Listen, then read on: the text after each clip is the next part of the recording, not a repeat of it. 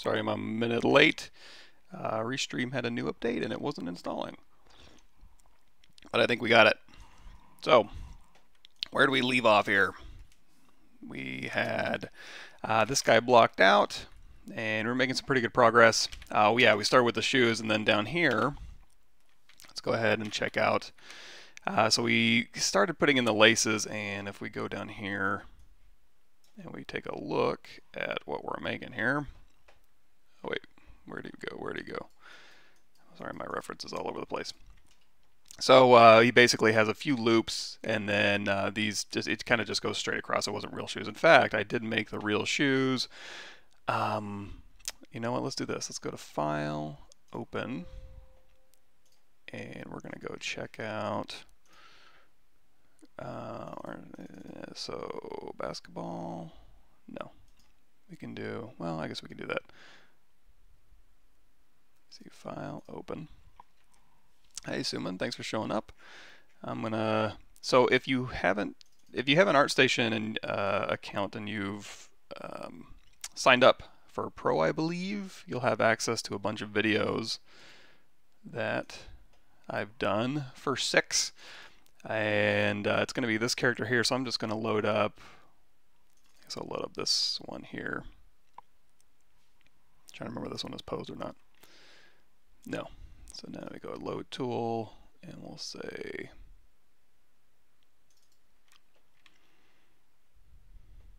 so basically it's an Intro to ZBrush course where you essentially just make this character and the little Walkman and the basketball and the hair and the glasses and stuff. I guess I don't need this anymore, but actually we'll leave that alone for now.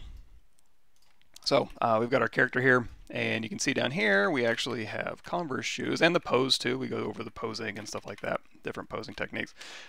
So here I'm going to go ahead, and you can see if we go into solo mode, this is the shoelaces we have. If I go down here to geometry and go down to center level 1, this is the resulting geometry. It's not super pretty. All I did was take a Z-spheres, and we talked about this in the last video where we took Z-spheres, and you can crisscross them over. It's a little bit, it doesn't take you very long. It's just kind of really boring to watch, so I just did it after the fact.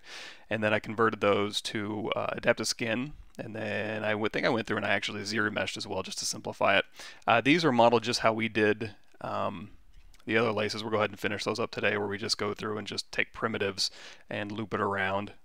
But the laces themselves, you know what, you're probably never going to see them go underneath and over, so you could probably just get away with doing an over and an under and then just repeating it back. There's no point in going through here and actually lacing the laces. So in fact, I may go back and do that. It just makes for a cleaner result, I think. You basically just take this shape that goes in here and plugs in, and then just kind of move those up and repeat them and stuff like that. But actually, if we want, looking at my reference, I might be able to just take these. So let's go ahead and hold down Control Shift, and let's hold down Control Shift, tap. I'm going to go through here. I'm going to grab all this stuff just as a backup. It's always good to have a backup here. So go through here, and then you can see it left some polygroups behind, and these are all separate. That's okay. So I'm going to hold down Control Shift, do Control Shift A, which is visibility, grow all, and I'm going to go ahead and let's go ahead and clone this entire Z tool, subtool off, and then we'll go up here to subdivision level 4, and then we'll go to delete lower, and then we'll go down here, or geometry modified topology, delete hidden. You guys know where that is. And that'll be my shoelaces I can grab later. And then we'll go ahead and Control Shift Tab to bring those back. But anyway, and we'll go ahead and go to level 4. So basically going through, making that geometry, going through with my trim dynamic brush and kind of squishing it down, and then going through and doing just a little bit of sculpting to get those shoelaces like so. And then on the glasses there, I think if I hit BPR, actually let's hit escape. Let's drop that SPIX down and just make it render a little bit faster for preview purposes. And then this was, if I Alt tap that glasses here, you can go down here to display properties, BPR settings. You can see BPR transparent shading is on, but you need the transparent option in the render palette. So you can go ahead and turn that on, and it's just under render properties. and whoa, transparent. There it is. Just turn on this transparent button right there. And then that should work. Oh, there is a caveat. I guess it works here. Sometimes if your X-Pix is down too far, that transparency won't work real well. But here you can see it's working all right. So you can get a little bit of transparency. And there's also, I believe, in the draw. See draw here. I want to say there's something tickling in the back of my head where you can change. You know what? It's probably under the transparent settings. That would make more sense. So here, underneath BPR transparency, yeah, refraction, R factor, and stuff like that. You can go through and change if you want to get more of a glassy type look. But anyway, just making that whole character, little headphones and stuff like that. But like I said, I could take these shoes from this one here. I could just take these Converse. They've been fitted a little bit more. They've been detailed up just a little bit nicer. So I could take these and put them on there. But since Bebop shoes are so crazy, what I think I'm going to do is I'm just going to, you know what, I want to go ahead and reset my ZBrush scene here. So we're going to go ahead and say, I'm going to save these out. Let's go to streaming.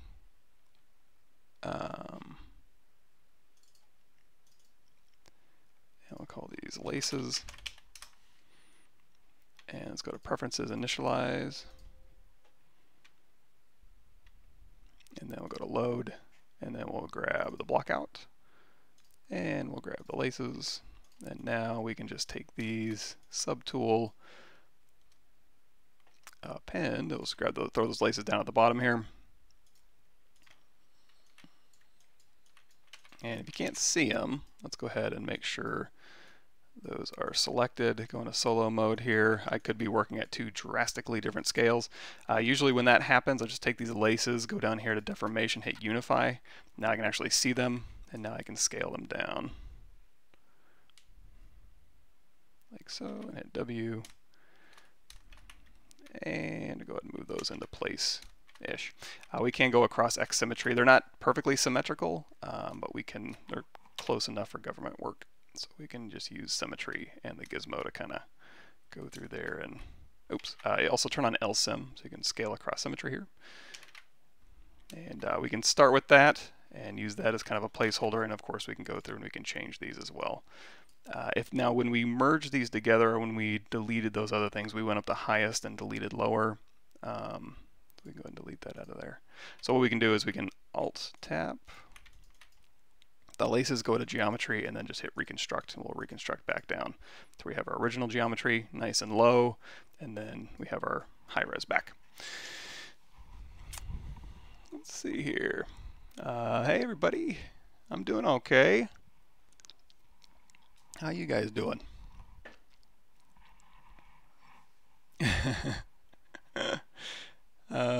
Yeah, I may be close enough to where I can start streaming a little bit more than I have been. I've been doing some weird deep dives. Regarding the Houdini Gamers pipeline, I want to UV based on texel density on my assets. Texel density tools in Houdini. Ooh, that's probably a little bit outside of my Houdini range. Basically, at this point, that's another thing that's on my list of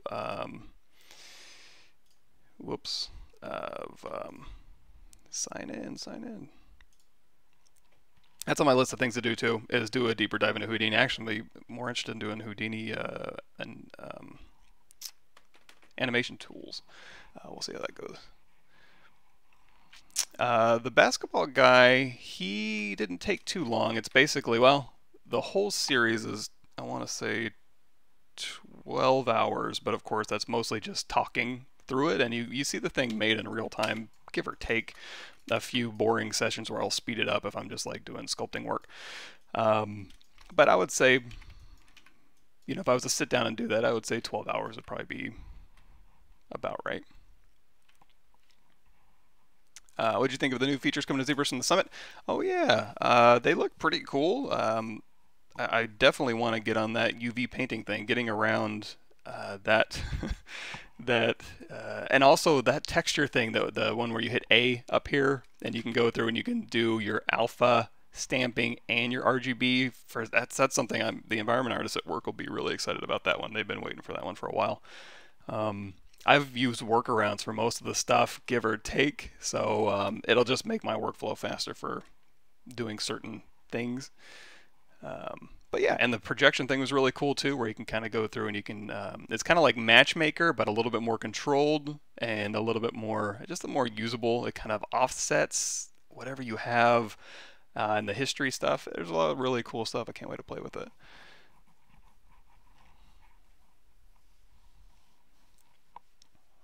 Cool. How to increase my speed. That's for me, that's just getting comfortable. A lot of that came from just navigation and getting comfortable with navigation, whether you want to do right click navigation or just regular navigation. The other thing too is like staving hotkeys. Hotkeys is another one for like going to my brushes. So I go in here to brush and like clay brush and then standard brush and then trim and H polish. Anything I use every couple of seconds is a hotkey in my interface. Anything I use every couple of minutes is in my custom menu, and then anything I use, every 15 or 20 minutes, maybe 3 or 4 times a session, I'll just put it somewhere in my interface, and that usually speeds me up a little bit. Or throw it up here in my light box. Like, oh, you know what? I need to go and grab one of these brushes in here, one of these hard surface kit bash brushes, and go in here and grab it. I don't use those a lot, enough to warrant loading them in automatically, but that should help.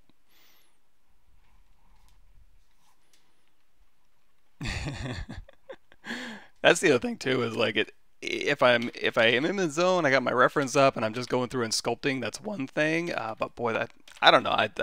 I'm only here for a couple hours, so I feel like, I mean, I could certainly do that, but I feel like that might be not the most. I'd need some music or something to get us through that. But yeah, let's see. Oh, and Bertram, I went through the Discord and I saw most of the stuff I was looking at was basically like array mesh and nanomesh functionality. I guess let me think. Yeah, I mean, just kind of glancing through, I didn't have any super good solutions other than just array mesh for doing really intricate repeating loops and then maybe turning that into a brush and using that. Chainmail and stuff like that. But yes, I have a Discord, and that's another thing too. Is hopefully, let me see if do I have it up again? I can send you guys a thing if I remember how to do it. As you can tell, I don't really, I can't, I don't get in there very often. Let's create an invite. All right, there you go. Hopefully I didn't do anything weird. If I did, sorry, Bertram. I think that should work. Yeah, but it was mostly just kind of going through here, and yeah, this would be remesh by union if you wanted to make it watertight-ish. Yeah, Dr. Depresso's great. He's got all the answers. Thank goodness. So this chain, and this would just be like a. That's kind of interesting too. That reminds me of, if you guys haven't seen it, Paul Gabry had an interesting one. We can just do that real quick. I'm just going to steal Paul Gabry's content and act like it's my own. So we can go down here, we go to initialize QCube, and then we can hit W, and we can kind of scale this down a little bit. And we got maybe some extraneous stuff on here. So we can go to my Z modeler brush, BZM, insert single edge with a pull down Alt. We'll get rid of those two maybe. If we hit D, that'll give us our dynamic subdivisions here, and that's of course under geometry, dynamic. And we can start kind of making a quick scale through here. So if we want to add some control loops, we can. Actually, we don't even need that middle one. We're going to make this as simple as possible. But when we hit D, we can try going through here and saying maybe just running a crease tolerance on here, and then hovering over this edge, we can maybe do a crease edge, hold down Alt, and uncrease these edges. If you wanted to make it even a little bit better, maybe try playing around with your, I'm just going to do it in here, sorry. Crease level of 3, smooth subdiv of 4, something like that. And that'll kind of like that, actually. Crease level of 2, maybe. Smooth subdiv of 3. And you can kind of dial in a little bit of that. W, hold down Control Alt, and maybe scale these in a little bit, or maybe rotate them out a little bit. I'm just doing this off the top of my head, so hopefully this works. So we can go down here to array mesh, and this is where we're kind of getting into setting this up so we can start repeating this. So whatever your chain link or whatever you're making, go in here to array mesh. We'll go ahead and say array mesh. Think.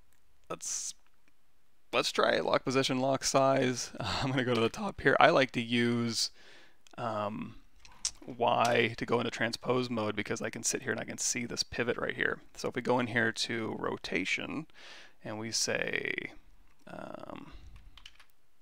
try some stuff, rotate in the Y amount 360 degrees, and then we take this, I believe, and we, where's my pivot at? Oh.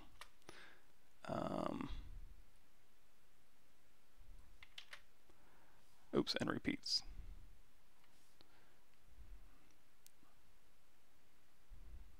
Let's go through here and set my pivot.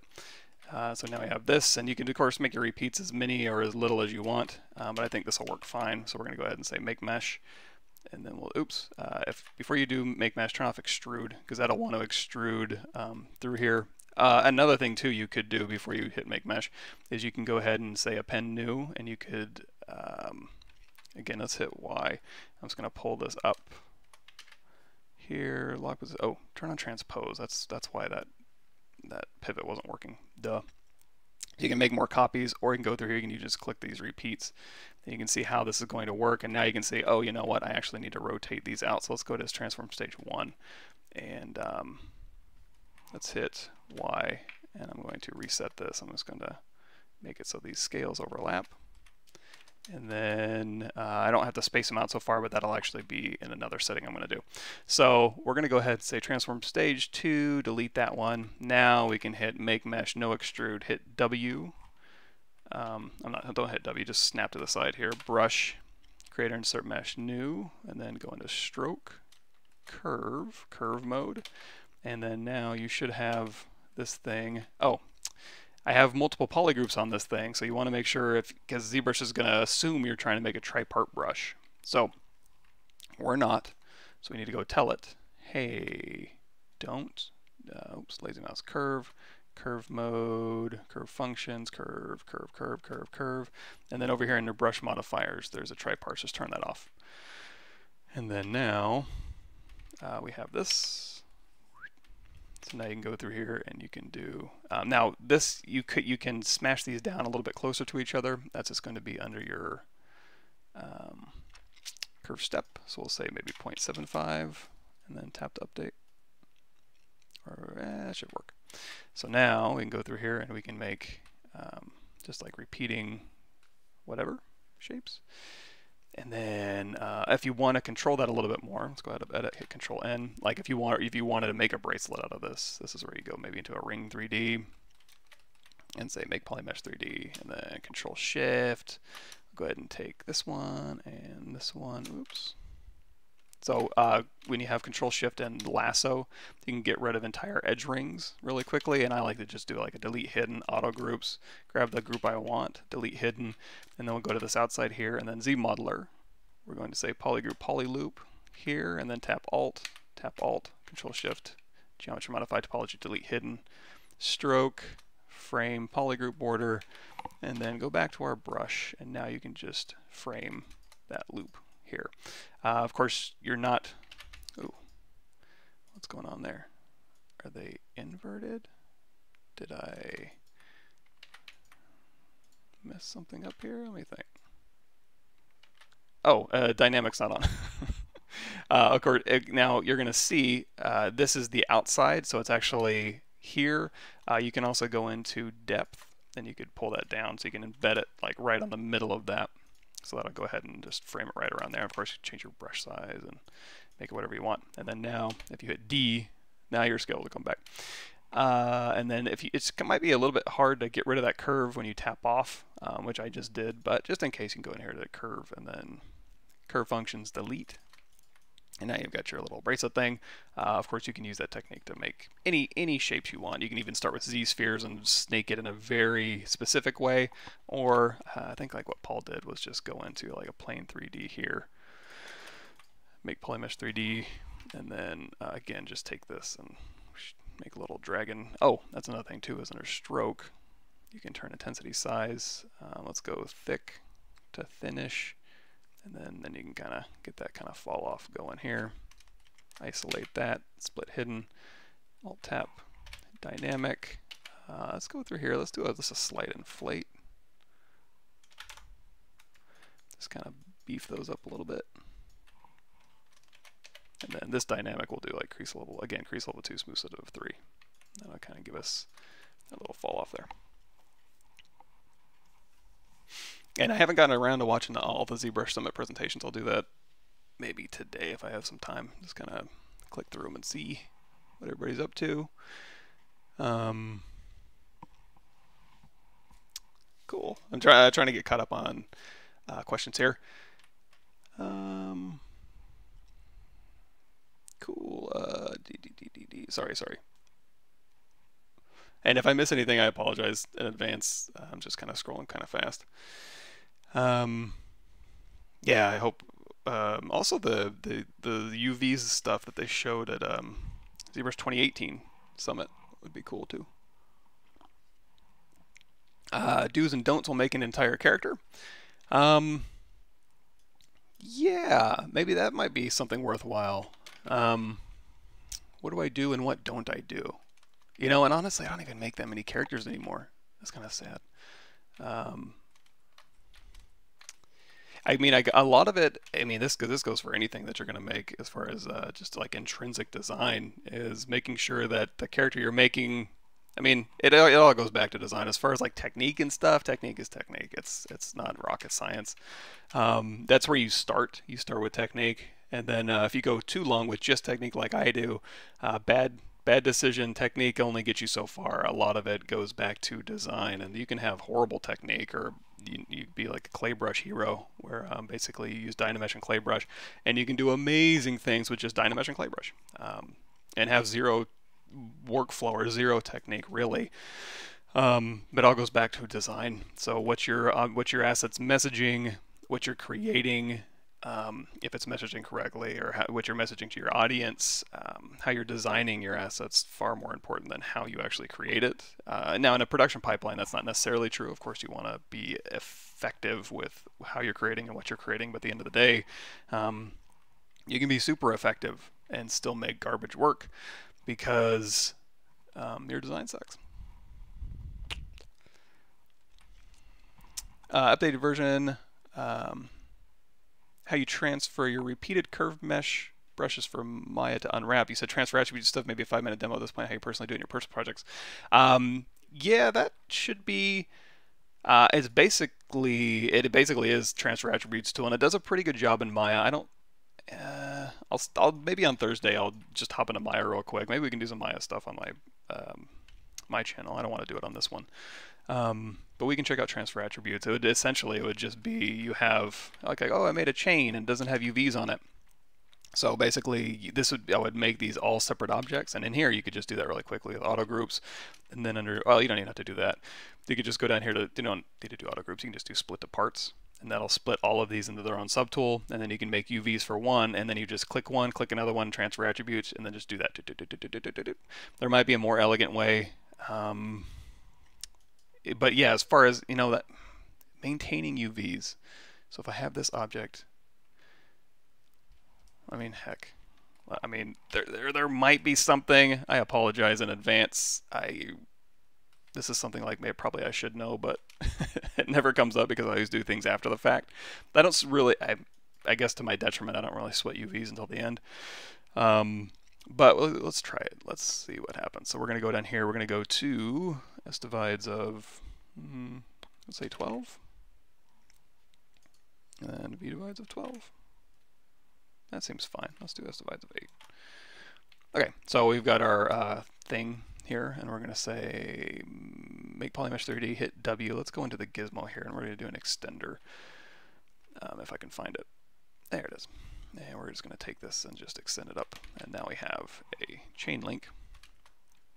And of course we want to make this a little bit different. Just hold down Control, Alt, and we can just drag this down, and I guess that'll be fine. And let's go ahead and do a uncrease all, and we'll say this is our chain. Now, if we do want to, we can go down here and we can say z plugin UV master, and we can say it is symmetrical, so we can go ahead and leave that on, I suppose. We can use polygroups. Let's see what unwrap does, and we'll go ahead and check our seams, and it did a fine job. If you wanted to see those, you could go to flatten, and this is basically how it unwrapped it. If you did want more control over this, you could go in here and say, you know what, use polygroups. Hold down Control Shift, and we'll say hit Control W, and now I got polygroups, and it's symmetrical. So now when we unwrap with polygroups and flatten, you're going to see it didn't do anything. Why didn't it do anything? Why did it get rid of my polygroups? Unwrap. There we go. So now it'll do that. But honestly, I think it did a fine job. So we'll go ahead and unwrap. And since did we work on a clone? Yes. We're going to say copy UVs. You don't have to work on a clone, it's just a little bit safer. And then we'll go back to our guy here. And actually, we didn't work on a clone because I was just making something new. So this thing has UVs now. How do we know it has UVs? Because we can go down here to our UV map. It has delete UV, and under texture map we can do new from UV check, and then that'll show us our UVs. Turn that texture off. So now that we have this, we can say brush, create insert mesh, new. So now let's try, and this is probably an Ask ZBrush. In fact, I'm sure it is. In fact, let's see.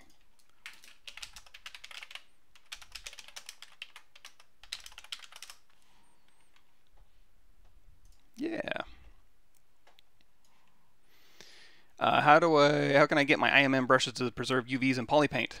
So, you know what, just in case I royally mess this up, here's a real professional doing it.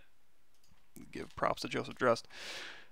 And we got our ring here. So if I drag this out, I want to say, God, I really don't remember what the steps are, but okay, maybe you have to have a texture loaded. So we're going to go in here, and I think this is what he did. So texture here. And here's a cool thing. So if you have a texture loaded, and it's like a slightly, maybe not a square texture, something like that. Let's go ahead and load this up.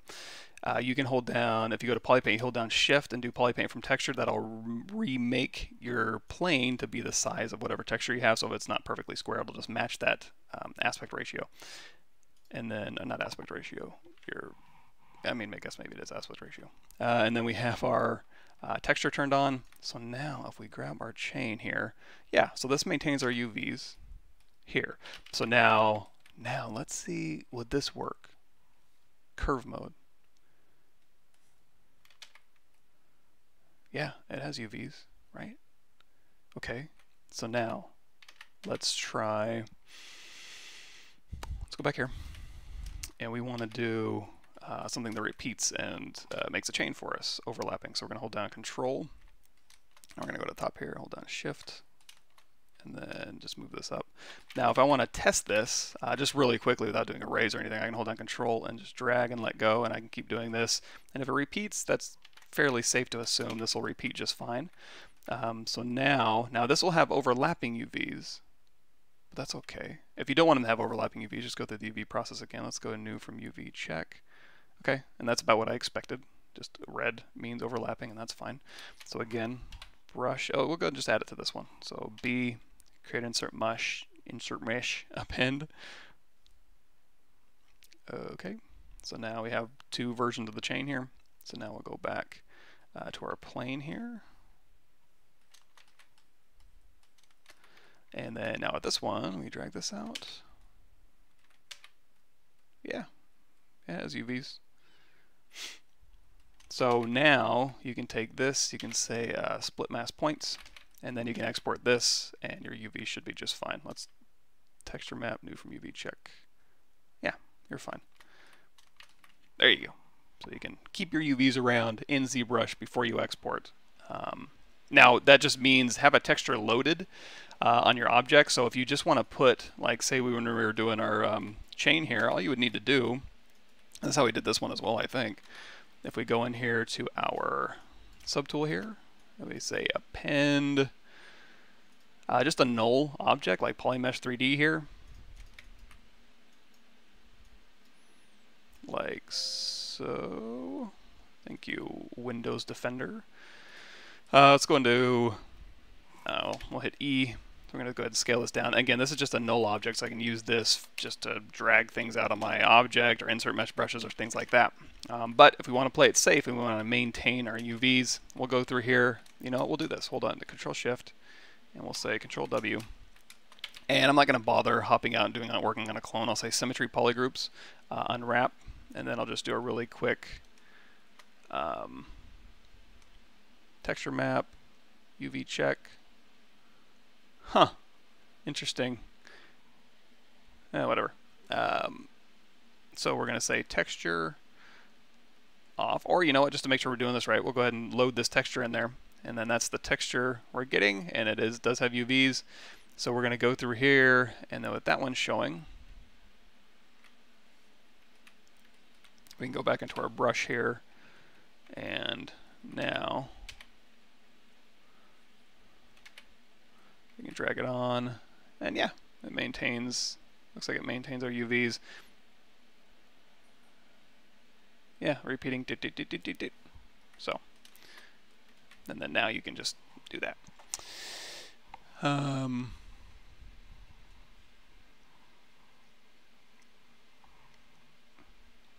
Again, I apologize.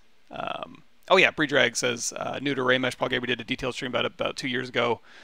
Yes, yeah, honestly, the things I watch the most, although I need to get back into it, is Ask ZBrush, just for real quick, like, hey, did I miss anything? And then Joseph Drust and Paul Gabriel's streams, usually are what I usually end up picking up. And I need to watch Salmon's streams more, actually. He's always got good stuff as well. Cool. And speaking of brain cells gone, I'm firing on. I'm running on fumes for some reason right now. Normally, by this time I'm okay, but I'm having a hard time. Cool. How do you use ZBrush with Unreal Engine 4, like scale and size and exporting out to UE4? If I'm doing anything specific with UE4, I'll just model. I'll bring in like, and where did I go over this? Seems like recently I went over this. Oh, you know what? It's for a video I didn't release. I'm kind of in the middle of it. Basically, like if you want to match the scale of the UE4 little robot guy, export him as an FBX and then import him. Z plugin FBX importer, and when you go in here and you import, if you go down here to your, where is it? Geometry, size, and then your export options here. Even this guy here, and I think I've maybe set his scale up for Marvelous Designer or something, but you can see the scale size is set to a certain amount, and normally this should be hopefully around, let me see, size, yeah, it should be around 2 to work mostly correctly with ZBrush. And when you import any object at any scale, it'll make that around 2 automatically. It'll just go down here and change your scale. So when you go to export, it'll match back up to what you originally imported. So that's what I would do. And you can also position on the world axis. So set up your object that you want to work on outside of ZBrush just to get the scale correct to what you need, and then bring it in, and ZBrush will make it ZBrush friendly, and then export it back to be friendly with your original program. So that's what I would do.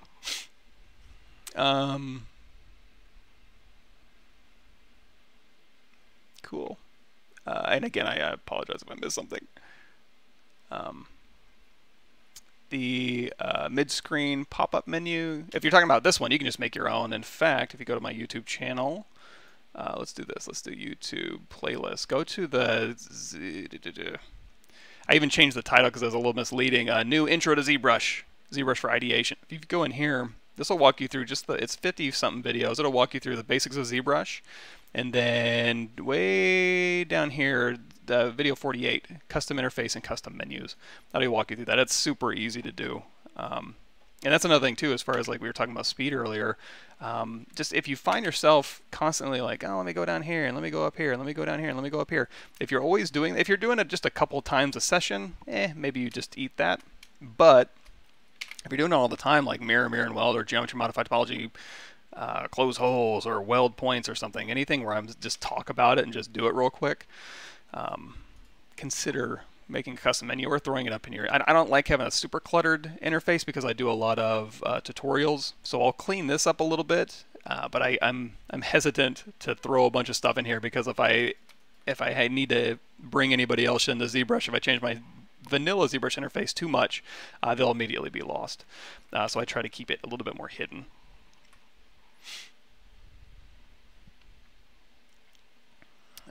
Tips on project all functionality. Yeah, and we might do this. Are we far enough along on this guy? It's basically, you know, if you made an envelope of this and you do subtool project all, so that's going to be under here. Project all, and honestly, I rarely, if ever, touch any of this stuff. If you're ever having project problems, I'll play with these, but usually I'll just go into my BZP, Z project brush, project things back. And now, of course, you don't want to have X symmetry turned on when you're doing that. So you're going to have to use, if you do have nice geometry and you have subdivisions, go down here to deformation, smart resim across the X, mask half your object out that you like, and then smart resim back over if you have any projection errors. But I mean, honestly, speaking of, let me go back to my, and there's probably better resources out there, but just because I know where they are, I tend just to go back to mine. But if we do like, let me see if anything in here is worthwhile. Matchmaker versus projection strength. Z-remesh and project. This one right here. So if you just go to my YouTube channel and type in project or project. Let me see if there's a Z project. Sometimes I do good tags, sometimes not so much. Sculptris Pro and Z project and Z-remesh. This is a good one. So any of those will walk you through. In fact, I can link you to that. Oh, that's another thing too. So we were talking about scale and importing and stuff like that. If you go to Z plugin and you go to Scale Master and click that little top icon and click this little video here, that'll take you to the ZBrush plugin Scale Master, and Joseph Drust will walk you through exactly what's happening with your scale.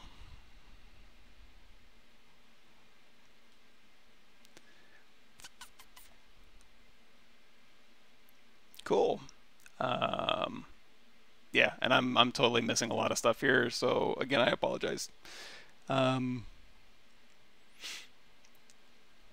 see.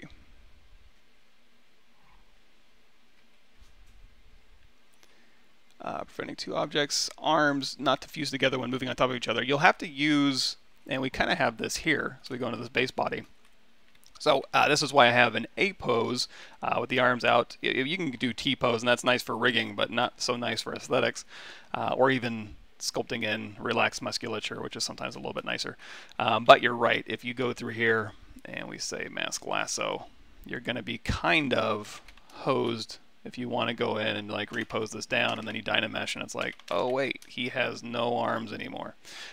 So of course what I do is I'll sculpt in an A pose, and then when I'm ready, I'll go through and Z-remesh this, and then I'll go and do my posing later. And then that way I know that, because once I Z-remesh, that geometry is going to be UV'd. I'm not going to go back through and re-dynamesh again. Now, if you just are in sculpturing mode and you don't want to have to deal with that, turn off dynamesh and just use, so we'll turn off dynamesh here and just use Sculptris Pro, because Sculptris Pro will allow you to keep things separately. So you can go through here. Now again, it's kind of a pain. So before moving your stuff down, I would consider maybe making a polygroup for it. And then we'll go ahead and blur this out. So now, I'm just trying to do something extreme here. So now you have this. Oops, don't dynamesh. And then we can go in here and we can use sculpt. Now, are you going to be able to use Sculptris Pro with a hidden? Nope. Okay, so that's kind of a pain. So you know what?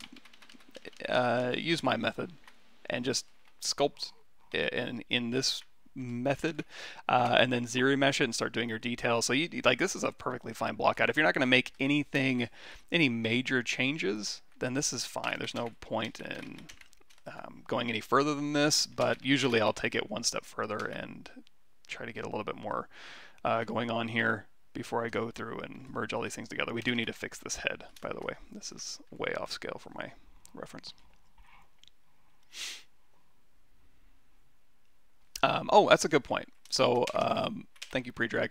You do have a group option in here. So if I hold down Control and we say, okay, like we did, we made a polygroup here. Now, if you have Dynamesh, you turn groups on, and let's turn blur off. It's going to keep it a separate object, which is fine if you want to just go through here and say Control tap this, and go through here and Control tap this. So they're all part of the same subtool here. Sorry. But with groups on, it's going to keep these separate objects. So I do know some artists that use like do organic sculpting like this. So now I'm Dynameshing and it's keeping it separate. And the other good thing about this is you don't need to worry about Sculptris Pro not working with hidden objects. You can just keep Sculptris Pro off. And then you can go in here and you can brush. Let's go ahead and reset all our brushes. I lost my alpha. There it is, on my Damien standard. So we can go through here, and now we can kind of sculpt them. We still have Dynamesh turned on. We can re-Dynamesh as needed, and we're still in good shape, but they're just separate groups. Now, then when you want to fuse them together, that's when you need to worry about, like, well, I'm going to have to move these arms up, because as soon as you fuse them together, it's going to want to stick all those things together. So go ahead and turn groups off and re-Dynamesh.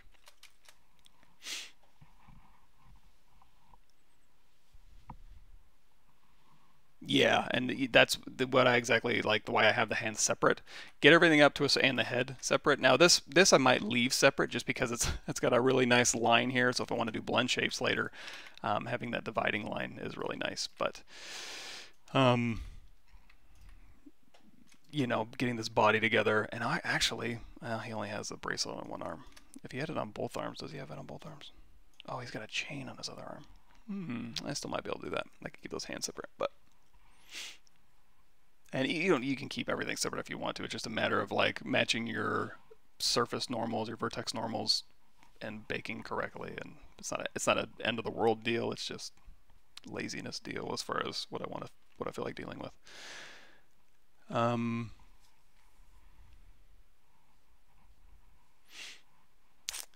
The asset, unwrap in ZBrush or Maya, re-import in the same place, then make the IMM brush instead of trying to unwrap that after the fact. Yeah, you can do that. Create details for hands. Do you Dynamesh it with the body, or do you have a different subtool? I always lose my details in my hands. I will keep it separate and detail it up, and then I'll get my body to the same level of detail, or even if I never quite reach it for the body, I'll err on the side of the Dynamesh resolution for the hands, merge the hands onto the body, Dynamesh, maybe smooth any transitions between the subtools, ZRemesh the entire thing, projectile like we were talking about earlier, and then now I have a low-res mesh, which is nice for posing with subdivision history, and then I can get rid of my Dynamesh completely. Because again, as long as you're not going to be doing anything like this with your mesh or making any monster changes, ZRemeshing at any point is probably fine. If you're just doing like tertiary forms and deep, pores.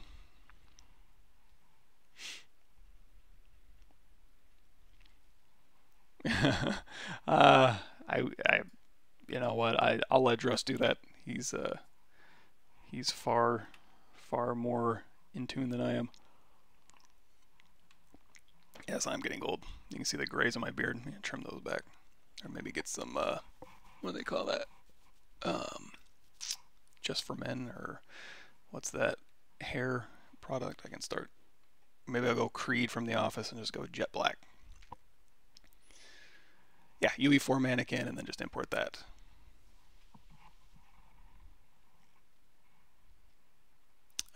Dodruku says, whenever you import a mesh into ZBrush, make sure the selected subtool, which will be replaced, doesn't have any subdivisions. Otherwise the scale goes bonkers. That's good to know. And if you do want just a real quick object to replace, this Polymesh 3D is perfect for that. It's a primitive, quote unquote, but it's not like these other primitives where you have to go through and do settings and then hit make Polymesh 3D. It's already a Polymesh 3D. So that's why you'll see me grab the star a lot. It's just easy to replace, easy to import on top of.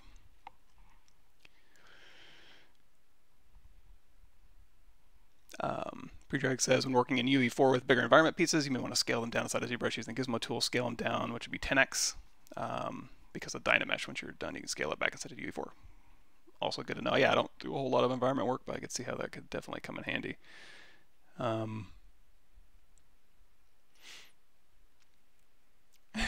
And so that's another thing too we can get into is animation and functionality.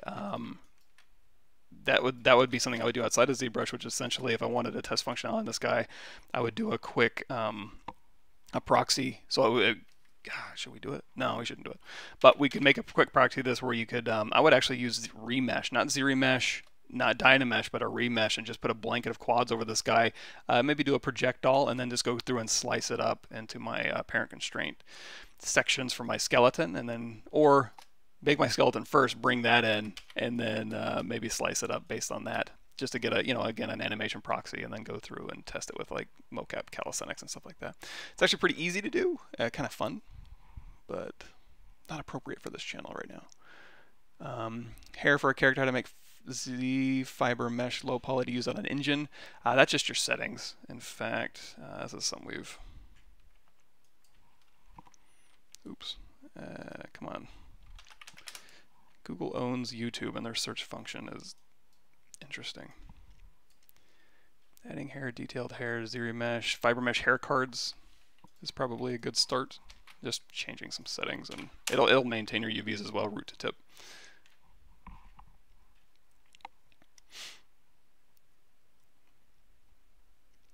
How to make a bridge by making halo as using the same subtool. You should be able to bridge. If it's a low poly, just use the bridge edge. Or if you guys don't know about this, so we have, I'm trying to think, what would be,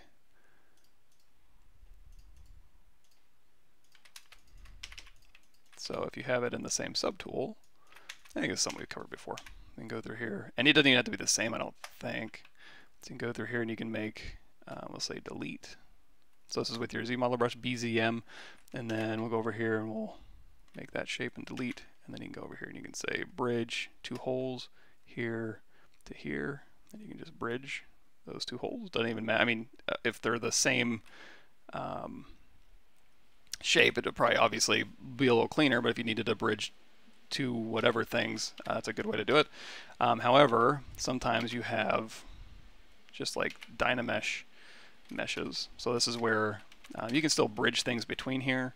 So let me move these just a little bit further apart so we can see. So I'll go over here, and I'll mask this, and I'll mask this. We'll hit Control W. Actually, instead of hitting Control W and getting those alias, let's make this a little bit cleaner. And we'll go into Geometry, Edge Loop, Mask Border.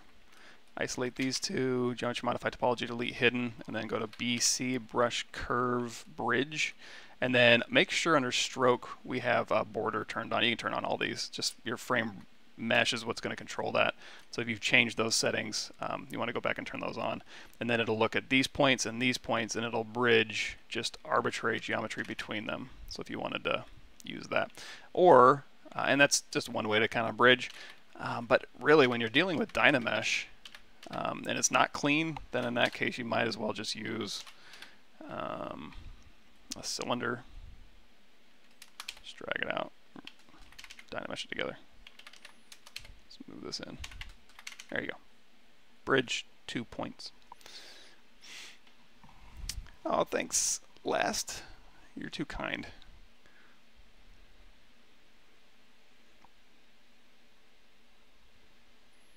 Cool. What tips could I tell a beginning artist? I mean, at the end of the day, like I said at the very beginning, is like, it is great to learn techniques. It's great to learn new tools. You need to know new tools in order to be marketable and get a job and stuff. But don't neglect the design part and the aesthetics part and the fundamentals of messaging to your audience, what you want to message and stuff. That'll be kind of limiting. Cool. And again, sorry if I missed something. Contract QA tester, can that one turn into a long-term hire?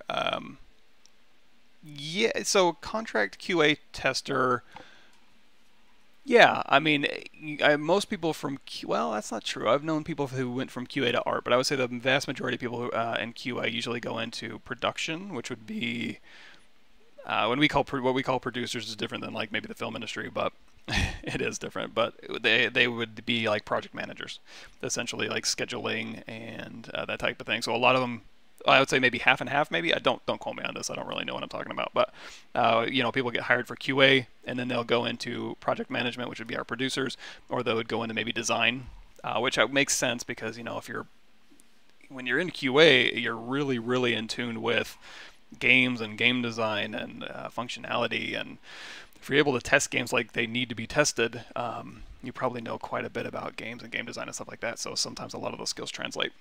Art, I think I've known one QA person who went from QA to art, and that was a long time ago. But again, my sample size is small, so don't take that as, you know, gospel or anything. Who taught you all this, and is there anyone better than you in ZBrush? There's a lot of people better than me in ZBrush. I would say everybody that works at Pixelogic is better than me at ZBrush. So, like I said, Salomon, Drust, Gabry, everybody. And then there's a lot of people outside of ZBrush that are better than me, for sure. I just know what I know. And honestly, me, YouTube videos, going through whenever a new version of ZBrush is released, I'll watch, you know, Joseph Drust and Paul Gabry, but also go to the documentation that comes with ZBrush. If you guys don't know what that is, just because there's some stuff that just gets left out or doesn't get maybe brought up or explained fully. So if you go into your ZBrush 2019, right at the very top, you know, where you have your ZBrushes and your Z alphas and stuff stored, documentation's right here at the top. And it goes way back. ZBrush 4 R2. GS 4.0, 3.5. 3.5. I want to say I was at SOE when that was out. But yeah, you can go all the way back, but also ZBrush 2018, what's new, what's 2019, what's new. Check those out. Just scroll through them real quick. I'll jot some notes down. I'm a prolific note taker, so.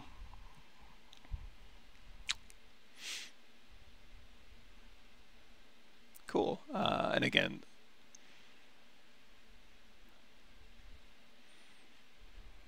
cool. Producer people take care of the game documentation, scheduling, roadmaps, milestones, etc. Yeah.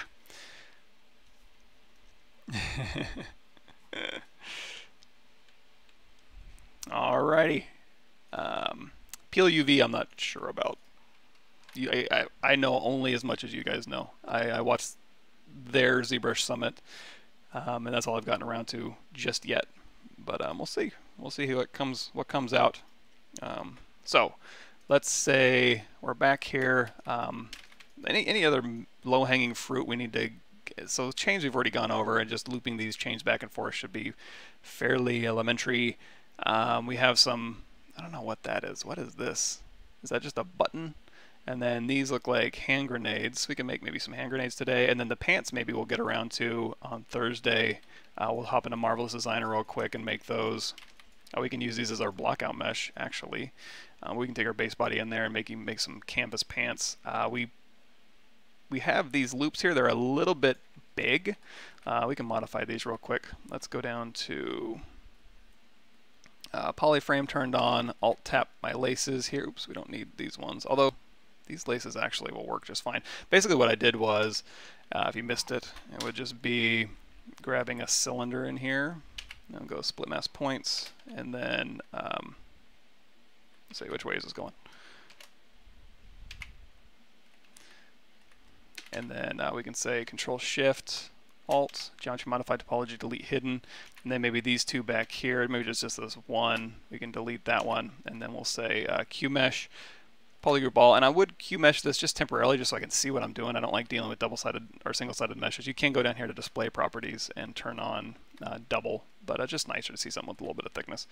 And then hit W, and you can scale these down, and then if you want to overlap these, you could just, let's hold down Control. I mean, you can hit W and just Control drag along here, and then just rotate that up into there a little bit. And if you ever want to as well, I would go into maybe a group by normals, and then that'll give you polygroups on all these sides. If you want to smooth these out at any point, just go to polish by features. That'll kind of even out these a little bit more. But Oh, it gave me a polygroup across here. If you don't like that, well, this is fine.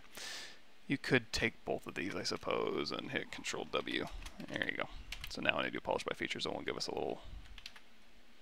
Of course, you need to do it on the inside as well. But anyway, we have this. So now if we want to go through here, let's go ahead and go to Unmatched Mesh Center. Let's find this normal just by Alt-tapping on it. And then we'll rotate this around. And then we can go through here and we could say maybe do a twist deformer. Or sometimes I'll use the bend curve. It just gives me a little bit more freedom. So I'm going to go in here to say which axis here. And then curve resolution, maybe this many, and then you can go through here, and this is where you could like pose out the loops and stuff like that.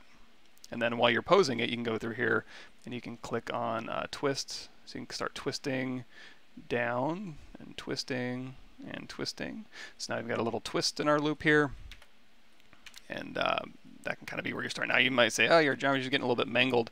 That's okay. We can isolate just this top one here and do geometry modified topology delete hidden, because again, it's just thickness. So we can go through here, we'll do a slight maybe polish by features. And you can actually, we can maybe even subdivide this. Let's hit Control D here, and then we'll go to geometry, delete lower, and then we'll insert single edge loop, hold down Alt. And then now we have QMesh polygroup all, a little more resolution. Dogs are going nuts for some reason. And we're going to do a group by normals. And then if we want to thicken these up along this axis, just hold down Shift with QMesh or Extrude, and just start pulling out, and then hold down Shift, and you can just thicken those back up. So now you've got little laces there.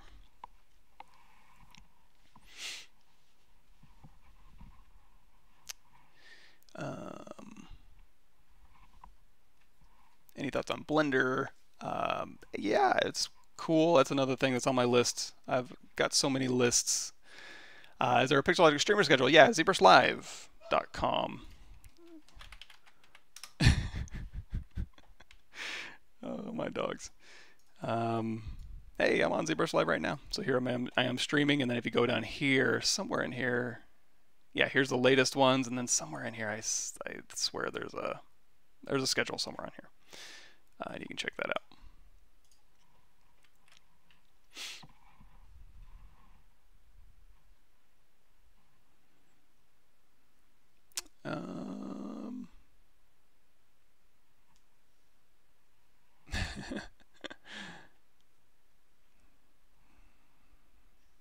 FBX importer doesn't work anymore. Is it just for me, or is it ZBrush 2019 plugin issue? It should work. We can do it. I'm trying to think of where I have an FBX. Oh, you know what? I do have an XBX. So we can go in here. And again, if we want to replace something, we just grab that Polymesh 3D and then Z plugin. So do make sure you have, if it is going to yell at you if you don't have, I think it's going to yell at you if you don't have something in here. So grab that Polymesh 3D FBX import, and then let's go in here to recording, workstation. What am I looking for here? No, character, yeah, Pavlo. The other cool thing about it, see how it's bringing in a bounding box that keeps it perfectly relative, and it also maintains your polygroups that you had. So here's the low res, quote unquote, and it keeps your polypane around. And it also keeps your subtool names. So that's why I love FBX. So here's my low res that I have.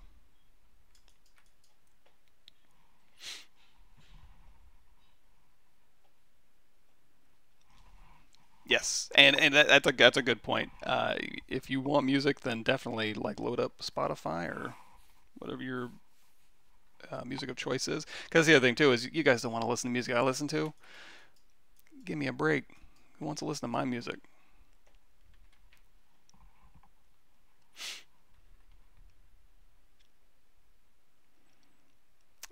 Yeah. So yeah, just make sure you have something available to import onto. Say delete all. This is ZBrush 2019.1.2. I don't know if that makes a difference, but so anyway, we talked a little bit about laces here and how to go through and twist them, and then of course you can subdivide these or crease, and you know the drill by now. So go ahead and delete that out. And this one we can go ahead and delete. So these ones here, we're going to hold down Control Shift. Let's turn off all our poly paints here. Control Shift drag, Control Shift A, and then mask and invert that. And you know what? We don't even need all that detail. We'll go to subdivision level 1. We'll just hit delete higher. We're just in the blockout phase. So now I can go through here and I can scale this back. Let's go ahead and turn on the LSim for our local symmetry here. And these aren't symmetrical, but I am able to go through and maybe match these a little bit better. So it'd be something like this. And like we just showed, you can go through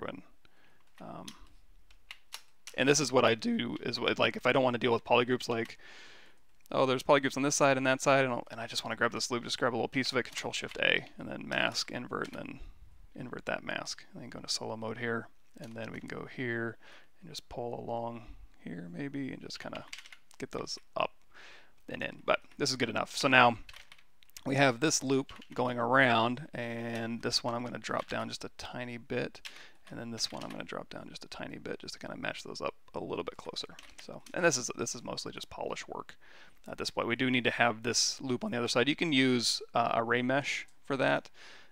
Also, actually, this needs to be tighter. So I'm going to hit W, and I'm going to go into solo mode here.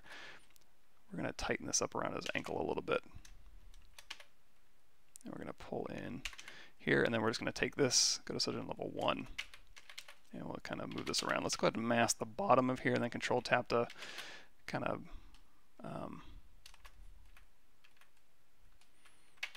feather that mask. And then we'll go through here and we'll pull these in a little bit. That'll be also nicer around his ankles here. Of course, if you wanted to like 3D print this or something, there's a lot more considerations when it comes to like undercuts and or printing these things out on their own tools or subtools. And we'll go ahead and unmask, and we'll go ahead and pop these in here. Now, that doesn't necessarily mean this has to conform perfectly. I mean, the canvas of the shoe is probably going to deform the rope, but I'm just using this as a guide to kind of go through and move this stuff around. And then we can take this one and move these around. These are just simple subdivided things. So now that matches a little bit closer. And then this one, you know what, let's turn on LSim, mirror across the x-axis. Okay, fine. Delete lower, mirror, mirror and weld, and then reconstruct subdivisions. Go back up. So if I reconstruct too low, sometimes it'll get a little bit, you can reconstruct to where it gets in a bad state. Luckily, everything else in my scene, there's probably a Z project saved, but that's okay. We can just load up the Z tool we were playing with. It's usually pretty good at that. There we go. And then let's go down here to our recovered Z tool. Oh, here's one of the guys I'm working on. Let me see if this is a Z tool. It's a Z project. Z project. I won't load him up then.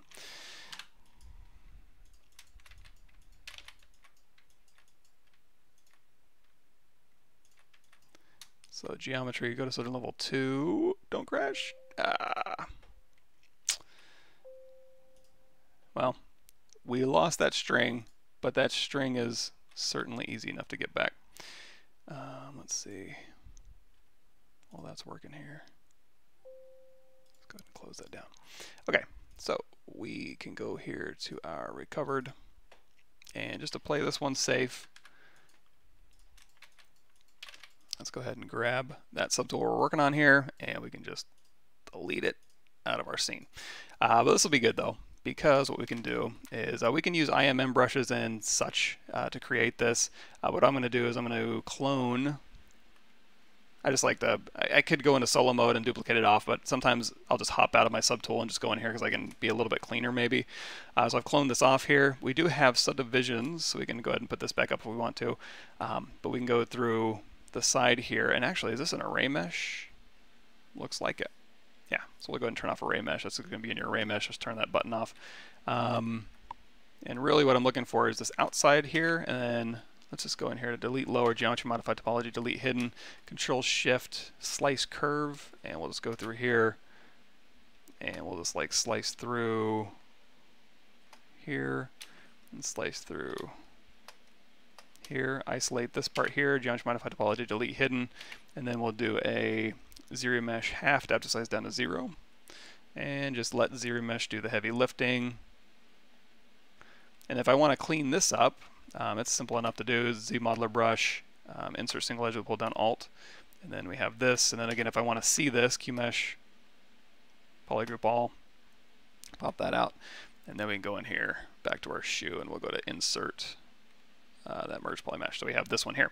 Now, in order to get that towards the middle, this is where we went through here. Again, sorry about the repeat from last week, but delete single poly here to here. Although this one gave me a kind of a triangle over here, that's okay. We'll say QMesh single poly, and then delete single poly. And now I can bridge these. So again, like we were talking about earlier, bridge 2 holes here to here. Kind of go make those go across. Now, of course, we don't have to go all the way across. Let's go ahead and pull this back a little bit. If you want this to stop, again, just like we did, you can go down here and you can say QMesh single poly and just pull these back, and that'll kind of be your stopping point. Now, when I go to move this, it's going to want to move the other side.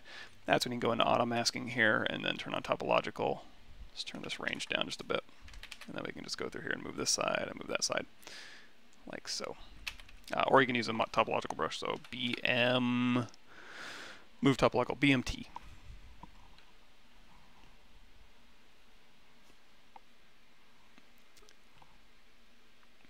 Yes, and those, yeah, those laces, the new laces in the Converse from earlier was these spheres, and then just using trim dynamic. Knowing what I know now, actually, let's go ahead and do that.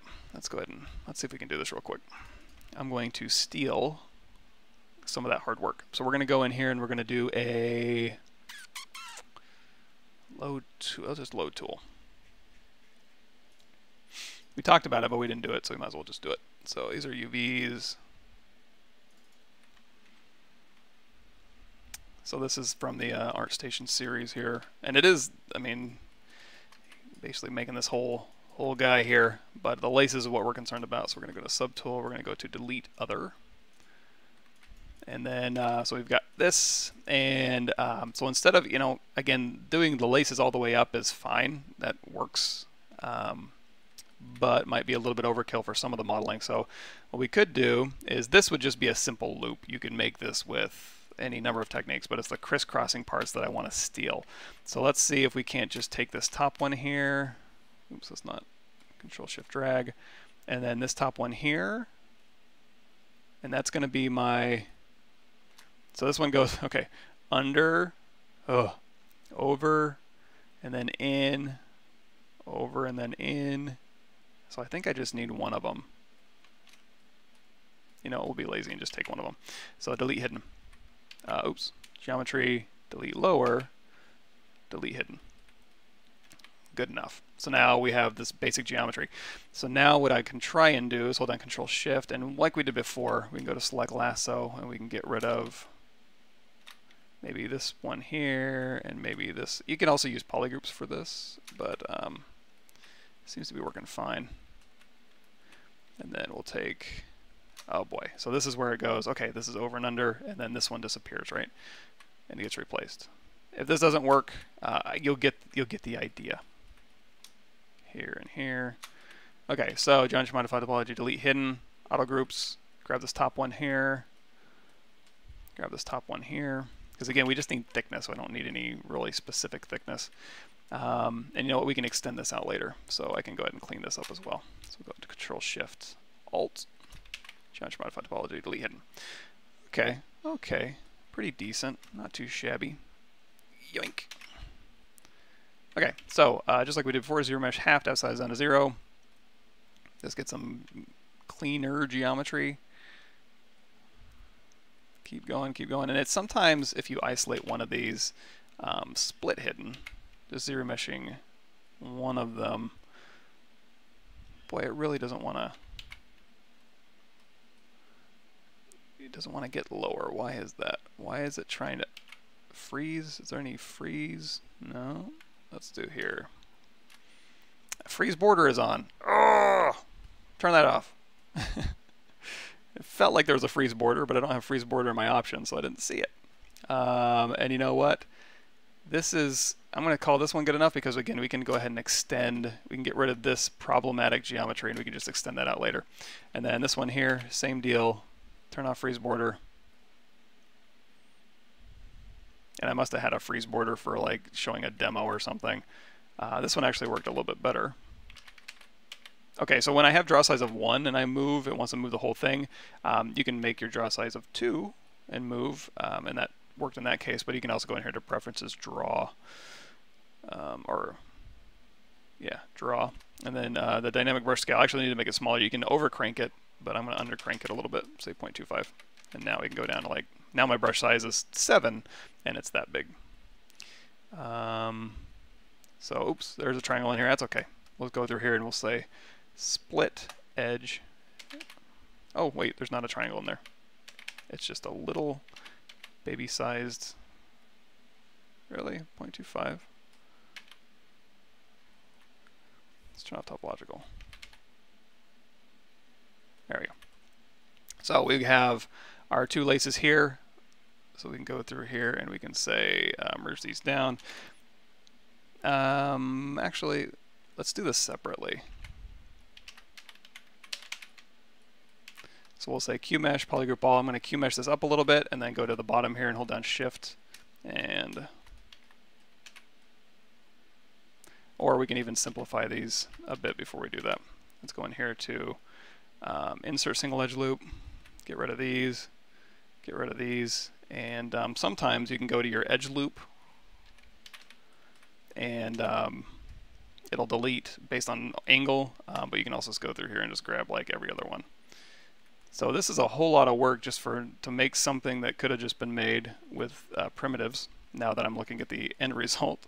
But you know what, sometimes you got to go through the process before you have that moment. And on the back here, I just like to, let's turn on double, display properties double temporarily. Oh, why is this wanting to go everywhere? Just tap.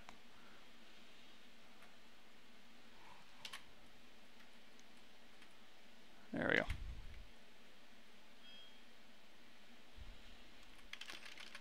Looks like I accidentally grabbed okay, so here, here, here, here, here, and here. And we'll turn off double. And then, like I said before, QMesh, polygroup all, and go to the bottom here and hold down Shift. QMesh this down, and then Alt tap this one, QMesh this up, and then again hold down Shift. Wait a minute.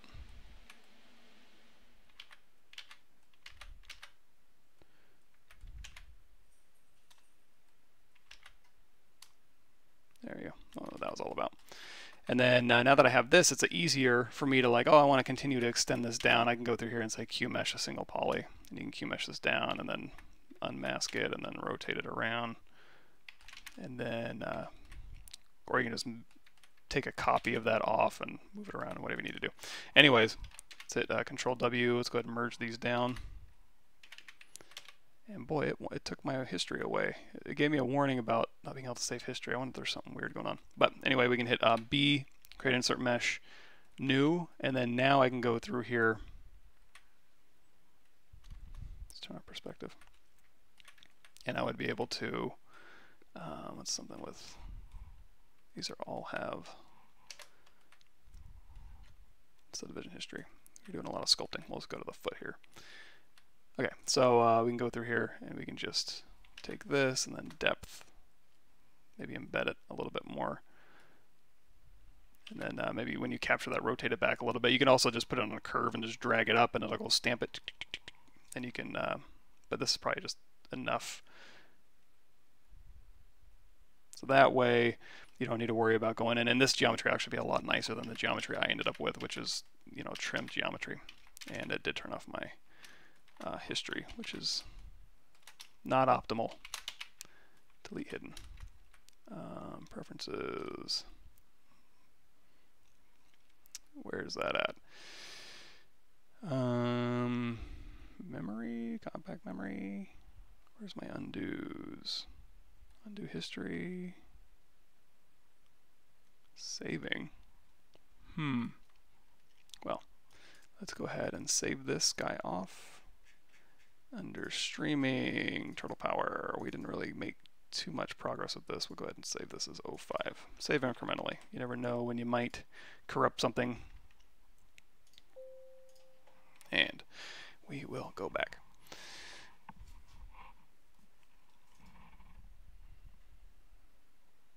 Come on back. Stop pulling focus there. There we go. Let me get a drink real quick.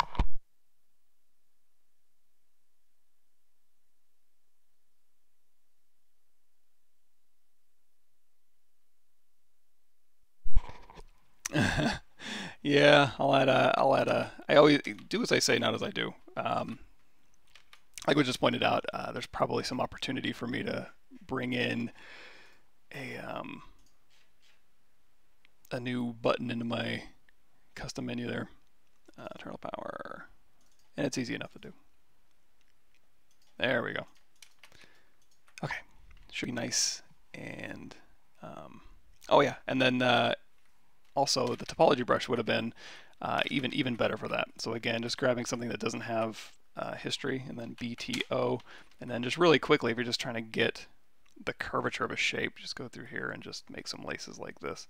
If it ever doesn't pick up, just over crank the size of you can see the size of the curve.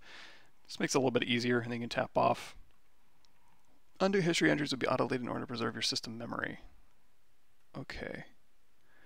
And that's fine, I don't mind that. Let's do split mask points. If it doesn't turn it off for everything.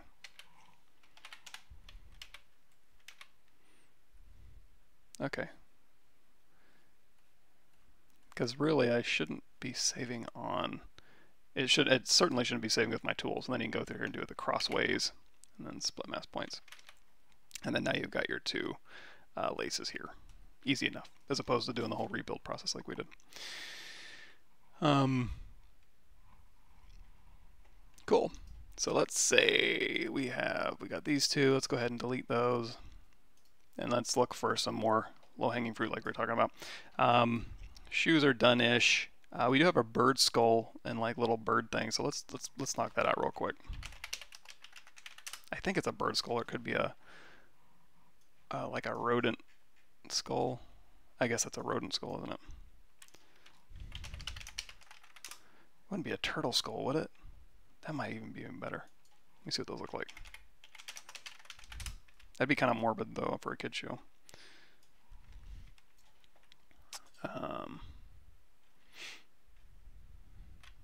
Trying to find. Ideally, there would be like, you know, a front, the side, 3/4, but you can get away with just like a 3/4 shot should be fine. Let me see if that's close enough. Let's go to save image as, and we'll go ahead and throw it right onto my desktop here. Go out of edit mode, because we're just going to turn this into a brush anyway, so I don't care about scale or anything like that.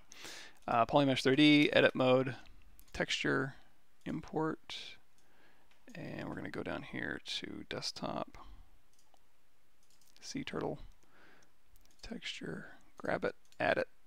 Here's my reference. Knock this down a bit. Oh, that was another cool thing too on the ZBrush Summit 2019 was the ability to dial, because normally what you would have to do is fill your texture with white by a percentage of your RGB intensity, just to knock it back. But of course that's super destructive. Now that's just a slider, so you can get your texture back. So that's neat. So we have this here. Let's go ahead. You know what? Let's just grab this sphere. Make Polymesh 3D. X go in X symmetry. Make sure we're Z forward here. And we'll go ahead and scale this out just a little bit. Scale it up. And we'll go ahead and match this enough. And again, this doesn't have to be super duper crazy. But we can go through here. We can hold down Control Shift and clip.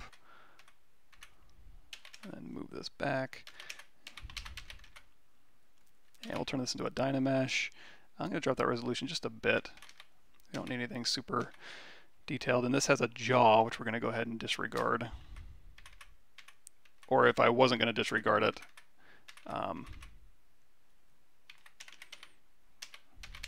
I would just do it as a separate subtool anyway. So go ahead and smooth this down, and let me get my, gotta look down at the reference here. Yeah, that looks about right.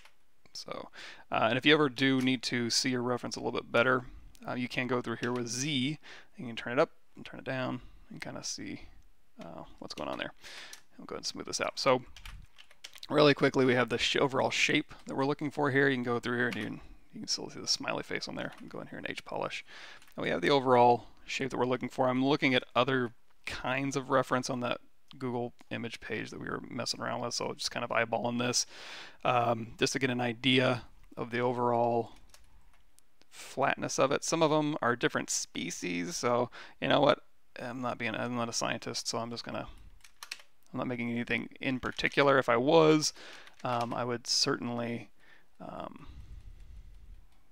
have better, more concise reference. But we have the overall shape. Now, you can see these things aren't going straight across, and that's okay. It's not a huge deal. We can always go back in here and reclip these just using our clip brush.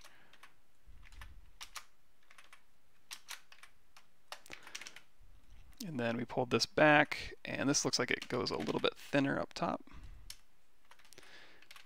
Okay, let's call this a day. So I'm going to hit Shift Z. Now I should have saved, if we go in here to Movie, Timeline, Show, and I probably should turn on perspective as well while we're capturing this. So we've got the overall shape, and I've modified it to kind of match a little bit more, and then I can go back in here and then mush this thing around, correct any weird stuff that I've done, because when I go through and to the side and I make it like, oh, the profile was wrong, you got to go back in here. I also turned on perspective, so that's going to modify it a bit. So go back in here and then say, you know what, this goes back out a little bit further. We'll redynamesh. Let's go to Smooth Stronger, and of course Smooth Stronger you guys know about. And I don't like sculpting in with perspective turned on, but for now it's a necessary evil. Of course, the one thing I forgot was to set that key. So we'll go through here and we'll say, okay, we're going to line up our skull. And you know what? Sometimes it's nice to have like a, let's turn our perspective here, just a midline right down the middle as an indicator. And you could paint this on, but I'm just going to sculpt it on real quick as where exactly that midline is. That's a little bit easier to match up your rotations and stuff. So we'll say this is close. I'm going to go ahead and put a little key in here. Now I don't need to have that showing anymore. It'll still be there. So we'll go back in here to Timeline, Movie, Timeline, Show Off. And then now I can move this thing around and use my arrow keys to get it back. So here, and that's just back and forth arrow. What is that? Forward and back. Comma and period on your keyboard. So here, looks like there's got little teeth back there. Match this up.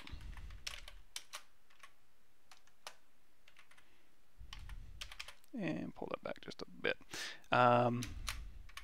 This will give me an indication of where that eye socket needs to go, but it's kind of hard to see on this side exactly where it needs to go, but that's generally where that socket needs to be.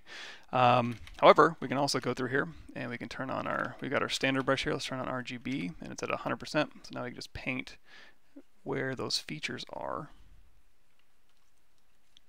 And we can use this to kind of indicate where stuff needs to go.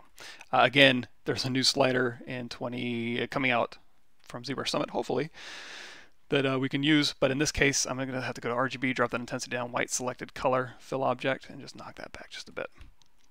But now we have indications of where these details need to go. And then we can go through here. Is that nose pushed back? Yeah. So pushed back noses, we can just mask and invert. Let's push that way back.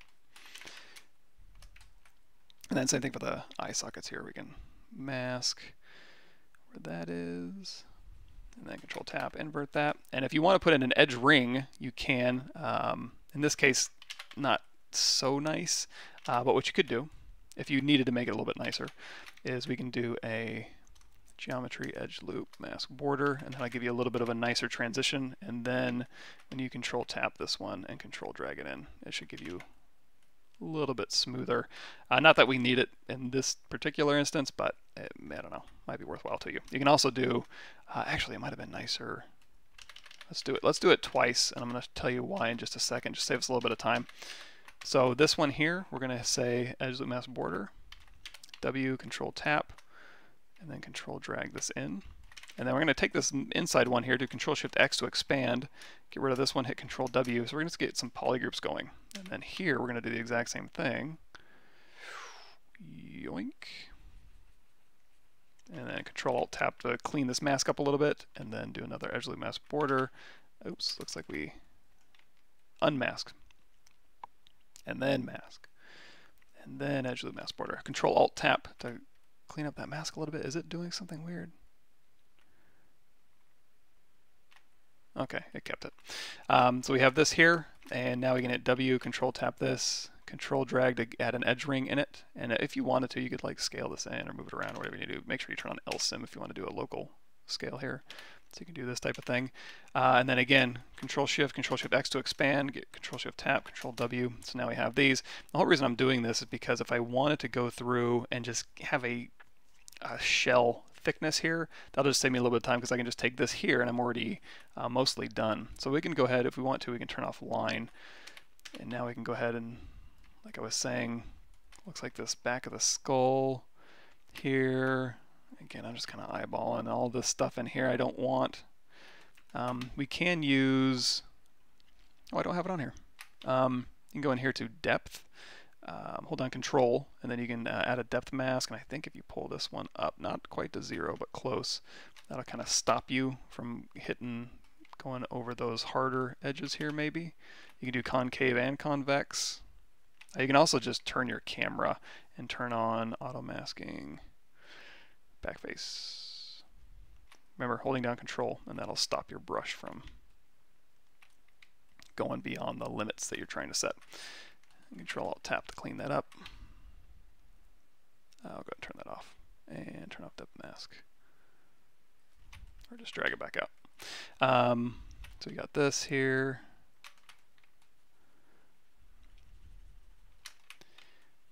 So why am I doing all this? Because the skull itself, now if I was going to do like a game res version of this and it's just going to be a tiny insignificant part of the overall thing, I would just leave it solid, and just so it's easier to game res and bake maps and you don't have a bunch of crazy polys sitting there. But if you want to do something a little more realistic, you can go in here, we'll do edge loop. Like say you're doing this for like a, oops, let's go to delete hidden, edge loop mask border, isolate this one, delete hidden. So now we have just this overall thickness. Now this here we're just going to end up dynameshing, so you could Z-remesh this and start nice and fresh and do Z-modeler and bring it in. Alternatively, you can also go down here if you just want something quick. Go in here and do extract. Always okay. And that'll go ahead and just give you thickness forward and back, and in this case it's fine, so we'll go ahead and accept that. And then we don't need this original anymore, so we'll go ahead and delete that. And then now you have just an extraction of that skull. Knock this back, and then make sure you have X symmetry turned on, and you can go through here, turn on perspective again, go ahead and reset this camera a bit. If you do need to reset, just make sure you go into timeline show, you can drag this key off, reset a new key, and now go through here and you can move this stuff around. Now of course you can just re-dynamesh this as needed. Let's see what's going on here. Go ahead and turn off line. Let's see a little bit better. I hate when I open up these menus accidentally. There you go. So this might be a little bit easier for you to start out with as far as like making a realistic skull. And then you can go back and add all the interior stuff as needed. So I'll leave that up to you. But anyway, so we have this here. Let's just turn off Shift Z so I can see a little bit better. Yeah, because there's obviously some sinuses in here, and these noses go way back. So I can actually hit W, Control Tap this purple. Let's go out of X symmetry by tapping X, Alt, or go to Unmesh Mesh Center, and now I can just pull in this thickness just a bit. We'll just pull in along here, like so. And then if I wanted to just add, you know, this can all be Dynamesh, but if I wanted to add a kind of a strip down the middle, it looks like there's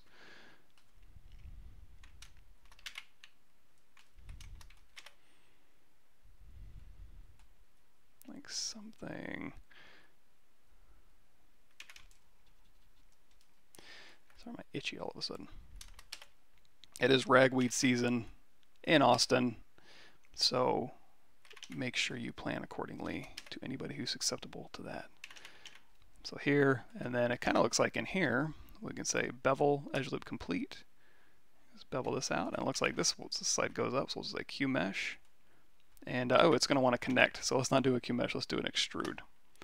Just pull this up. So now we've got this, and then it also looks like maybe back here, let's do another insert. And again, I'm just very vaguely, sorry all the turtle skull experts out there. We didn't have X symmetry turned on, I guess we turned it off, but we can mirror it real quick. So something like this looks like the internal structure of the skull just a bit. So I'm going to go ahead and undo, or unmask all this. Although, no, hold on. Also through here, insert single edge loop. And then maybe over here, these are also pulled out. So now this one, I can just go into my move brush, kind of move these back. Yeah, something like that. And then just do a quick mirror and weld, and then you can just go ahead and just dynamesh this resolution, knock that back down again. Bam. Go in here and smooth out as needed. Hit X to go across X symmetry. And this is vaguely what we're looking at here. And again, I err on the side of kind of too low of a dynamesh when I'm just figuring forms out, but then of course once you start adding detail, you know, feel free. So put this back, turn on perspective again. And again, you can sculpt through projection, your Z projection, as long as you do have brush, and this is on by default, so I wouldn't worry too much about this, but spotlight projection is turned on. If you want to have spotlight off to the side and you want to sculpt, then turn that off, and that'll allow you to that functionality. So there we go.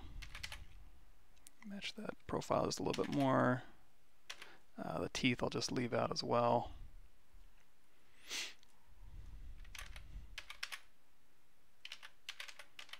I don't know, man. That's pretty close. Like I say, close enough for government work. And then you can go through here and you can just start refining. Let's go ahead and turn off. We don't need a polypaint on there anymore. So let's go through here and just start refining the shape just a bit. Looks like it does get a little bit thinner on the inside.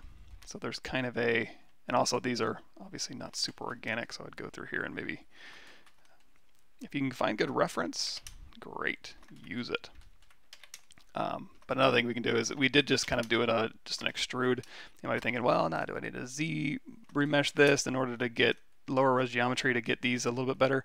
Certainly you can, but usually what I'll do is go through here and just use like a trim dynamic and then a pinch to kind of go through here and just modify the outer thicknesses here, like so.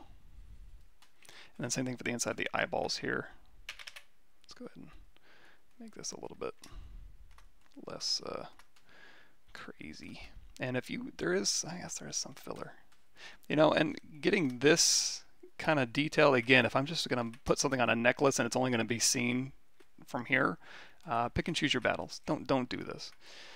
This is just for fun, showing off, like demonstrating techniques and all that good stuff. But, you know, be smart about what you're making and how it's going to be viewed more than anything. So let's go through here. We'll take our standard brush. Let's turn off RGB, turn on Z-Add, crank that up a little bit. Lazy radius under your stroke menu, up a little bit, and then I usually just turn that off. If I need it, it's there. And then clay brush here. RGB for clay brush doesn't need to be on. And then we can go through here, and this will be, I don't know, I guess kind of the soft palette. Or the hard palette. I don't know. I don't know turtle anatomy. I barely know human anatomy, especially not the physiology part. Now, if you are going to be sculpting on thin meshes, you are going to want to make sure you're not doing this type of thing. So make sure you go into backface masking, and you go ahead and turn that on. Anyway, so we got this here, and then we'll go through here with trim dynamic, and then back here, maybe a little trim dynamic on the inside of the eyeballs here, and just kind of thin this up. Because again, there may be thickness in there. That's not necessarily incorrect. What you're trying to do is thin out that transition, and then you can go back through here with your pinch brush, and you can pinch this up a little bit. Now we are running out of resolution here. I'm going to raise that up just a bit. Let's go back up to 128. This is the default Z primitive that we're working at. Yeah, it seems like this nose goes back. You can connect. No, there's a hole in there, man. Turtle skulls are weird. So we can go through here and maybe trim this back just a bit. If you need to see a little bit better, you can just oh, so we have clip turned on. If we don't need clip, we just need view visibility selection, select rect, tap control, and then I'll toggle back and forth, or just hold down control shift and go up here and switch it out, like so. Oh, let's see.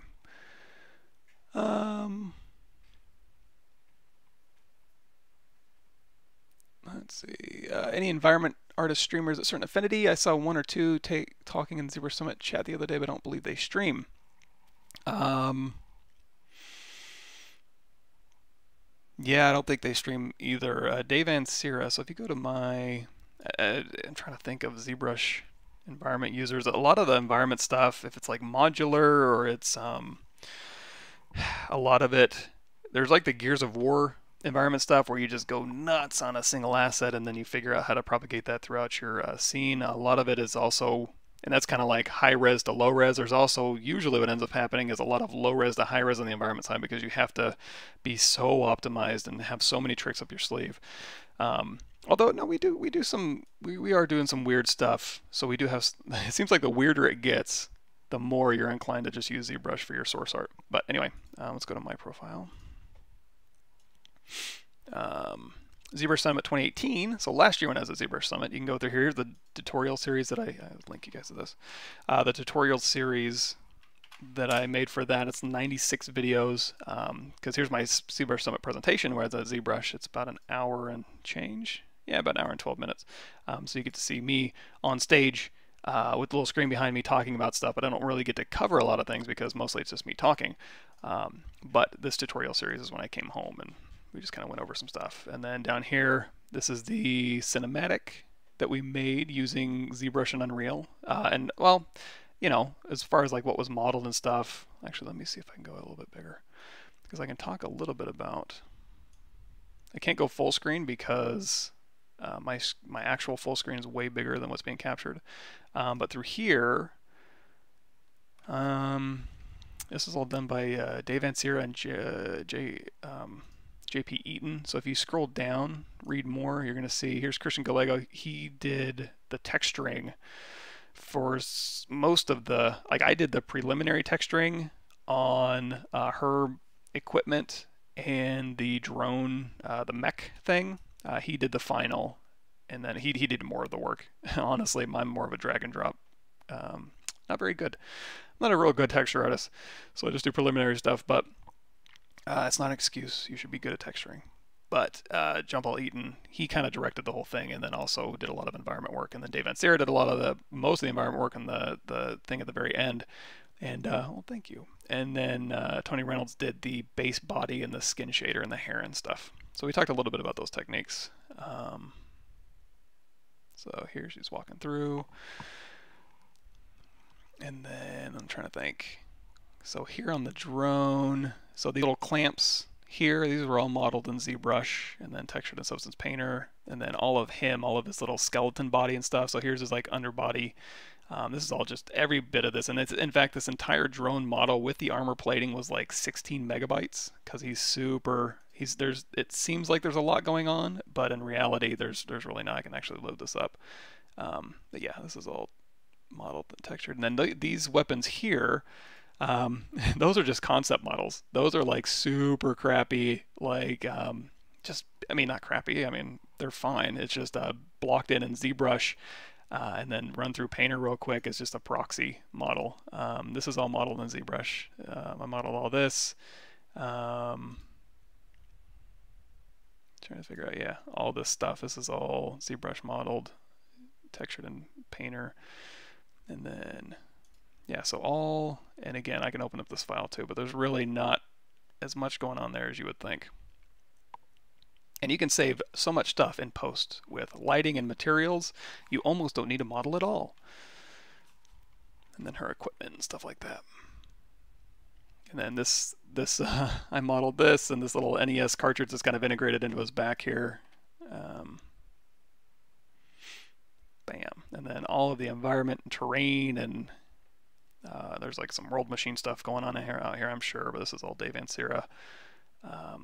Maybe the effects guys did some of the smoke and particles. Yeah, actually, yeah, the effects guys did do a lot of that stuff, and even obviously when he kind of short circuits out all of this stuff, the effects guys going nuts, turning on the lights and stuff. So yeah, really cool stuff. All the different departments makes for good stuff here. Let me load that up real quick so you can see. Let me see. Keep this off of my screen here.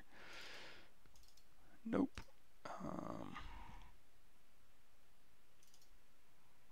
What am I looking for here? Ah, there we go.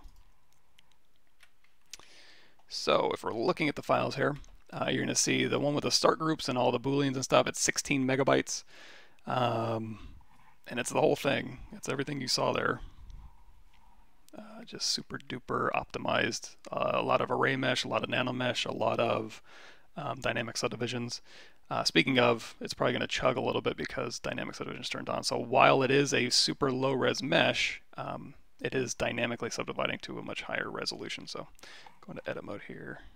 And in fact, it might be easier to look at. So here's that drone here. I'm going to do a subtool merge visible.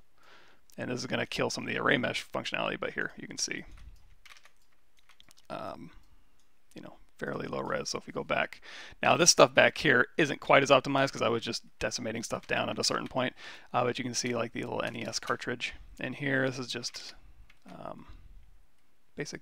I mean, this stuff could be Z-modeler in, but I think I just ended up using Boolean meshes. A little bit of Z-model, a little bit of little Boolean. This looks more like CAD data, honestly. And then, I mean, it wasn't CAD data, but it just reminds me of some CAD data. And then here's the little NES back, and it's even got, of course, you know, be smart about what you're modeling. I don't even think this showed up, but there is these little NES ports through here for the controllers are all in here, and all the wires. This is all fairly accurate to what goes on in the guts of an NES, and even the little plastic molding and stuff on the inside. It's fairly accurate. This we moved the power buttons and stuff around, but that's pretty much what was there. There is a chassis in here, and then underneath, yeah, all this armor plating and stuff. Once you peel this back, you can see a little bit more of the underworkings in here. So you can see he's got his little motherboard, little brick in here, and then that gets fed through the wiring, and then that wiring goes and controls all this other stuff. So, and then this is just an IMM brush here. Yeah, little. This would be a helix primitive. Mostly just primitives. There's not a whole lot of. There's not a lot of stuff going on. This is probably the hardest thing to make right here. As far as just actually making something in particular. Let's see.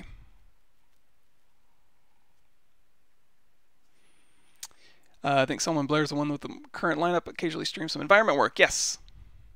Solomon's another good one. Steven Anderson mixing with characters. Yeah, and you interested in environments streamer relies heavy on ZBrush and Moto. Don't know if it's allowed here to mention the streamers in here. Yeah, go for it. I don't have a problem with it.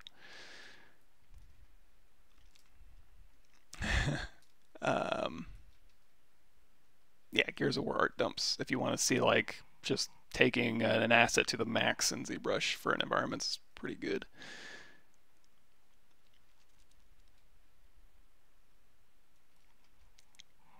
Cool. Nizumi, how's it going? Yeah, so the mech was completely done. This is 100% done in ZBrush. Pretty much anything I worked on in that cinematic, which we just talked about, was all done in ZBrush. Yeah, I can't think of anything that wasn't. Even the hair on the girl was done in ZBrush. That was Tony Reynolds' work. But yeah. So, and yeah, this gun, all done in ZBrush. Yeah, so this gun actually goes back. Ooh, man, there's like an engine in here. Another little engine block and a little cooling vents in here. Let me see if I can grab these pieces out here. This is the merged one, so it's a little bit difficult to see. But there's a lot of cool stuff. There's like little springs in here, little dampeners through here that kind of little shock absorbers. But it's kind of cobbled together. And then here's a little cage. This roll cage was made, which is with Z spheres, and then going through and cleaning this up a little bit. So yeah, little flips and switches. These things were from an insert mesh brush. I might even have these be, you see, brush, hard surface, electrical components, tubes and wires, weapon components, tubes. Boy, it's been a while since I've been in here. Yeah, when I'm doing this stuff a lot, I kind of remember where things are, and then I go in here and I'm, oh, bolts, knobs, switches, this will work. And then if I go in here, there's some stuff that's just cobbled together from sources that I've bought off Gumroad and stuff, but these ones in particular I just modeled in ZBrush. So these little switches here, you have just the switches, and then you have switches with a little casing, so we can switch it to here. And then if I wanted switches with a little casing, you can just drag and drop that on there. And go ahead and split mask points, go into solo. And then you can see we hit D for dynamic, increase level of 3, moves it to a 4. Oops. You can see, and it's still broken up, so you can go in here and you can assign like metal to this, and this is probably a little bit overkill, but it has that little spinny knob in here. It has a little screw for this one here. This little thing, these little things. I left, oh no, there's a little spring in there too. I was gonna say I left the spring out, but no, there is a spring in there. So again, massive overkill on something that's probably gonna be seen like from here. But if you are working on like a first-person weapon, and actually now that I mentioned that, I wonder if I have my, oh good, so these are the concept proxy weapons. These are just really rough. Just go in here, Dynamesh, Clip Brush, Alpha Brush, Z Modeler, just to kind of get stuff built in. So you can see here's the little flip switches. You know, so if it is going to be an first-person weapon that's right up next to the screen, there's nothing wrong with maybe doing a little bit more overkill. Same thing for back here. It's going to be right in the middle of the view. But yeah, these are all just concept models. And then proxied out, thrown into Maya for some quick animation functionality, and then just kind of refine from there. And then you run them through Substance Painter real quick, and you get them in game. This is from, let me close this down. Hold on just a second. Here, oh, I'm right here. This is from,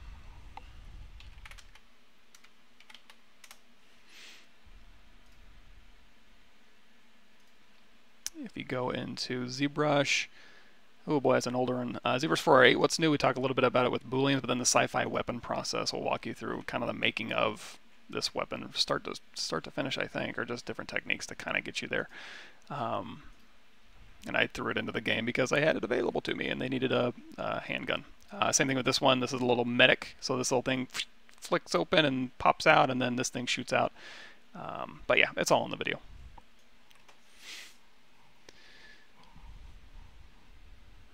Cool. Streamer called Dynasty. He's worked on Division 1, for example. Cool. And honestly, I probably should do more environment work. There's nothing wrong with it. I like doing it. It's just I gotta pick and choose my battles. Let's go and delete all here. So let's go ahead and finish this out real quick. So we've got a skull going on. Here's my reference real quick. So I'm just kind of eyeballing this stuff and going through here. And again, if you're sculpting on thin things, oh, this is a good example. So see how it's kind of capping out here? So we talked about this earlier. You can go into your draw preferences and change those around. Also, I might just unify this, deformation unify, just to kind of get it back down to a ZBrush primitive size. Again, because I don't really care about the scale that much. Also, I guess we don't need to look at this anymore. So movie, timeline, turn off show. And it looks like over here, there's like a ridge down the side. You can hold down, you can do Damien standard, and then kind of go through here, or Dam standard if you're just reading the brushes out loud. So then go through here and then sculpt this up, and then this is kind of like a ridge. So in this case, I might just grab a mask of this and just pull this out just a bit. And again, if you're just doing sculpting, or you can just do an inflate just a bit. Yeah, that'll work. That'll work. This kind of goes out. It's kind of hard to, ooh, yeah, that kind of curves in a little bit. Kind of goes through here, and then just kind of gets rid of all this stuff. So this is where I might go in here to smooth stronger, turn on Sculptris Pro, and just go in here and obliterate all this stuff. And then maybe go in here with my trim dynamic. So I use Sculptris Pro to obliterate, and I'll turn it off. And I'll go in here with my H-Polish and trim dynamic and kind of clean this up, or my clay brush, hold down Alt, and kind of get these shapes back, and then trim brush, like so. Here, and then this kind of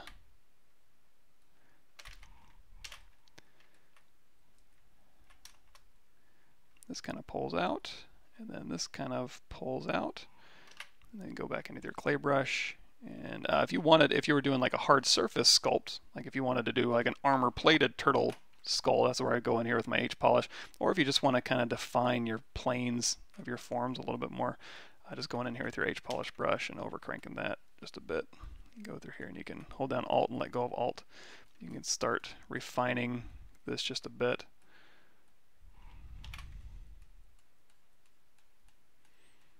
Finding those angles and all that good stuff, and maybe pop this out and go in here with your standard brush. Oops, let's crank that. You're losing some resolution here.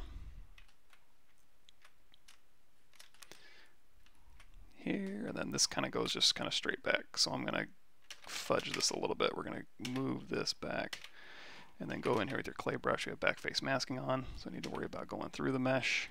And then again, just trim dynamic. So I think we've got our forms working well enough. You can go through here and you can pinch the thinner edges if you need to, but I think we're okay. I think we're in good shape. And then this kind of goes back. Now this actually does look like it gets a little bit thicker through here. There's a big section in here. So if you hold down Control, go in here, turn on back face masking so you don't go through the object, and then Control Tap W. Let's pull this out. And then we'll go ahead and reposition this. So we'll thin it out just a bit. Looks like it kind of does something like this.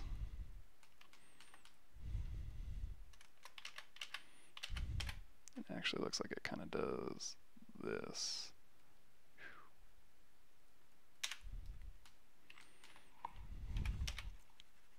Sorry, it's hard to see. I mean, I'm looking at something, but you guys can't see it, but you can kind of see how that kind of goes in and then forward. That's all I'm looking at. Clay brush here, and then trim dynamic, redynamesh. Now we're working at a fairly high resolution, so if you did want to do like, okay, I want to go and start sculpting detail. I want to put UVs through this object. We do have symmetry turned on, so what I'm going to do is I'm going to duplicate this off. We can start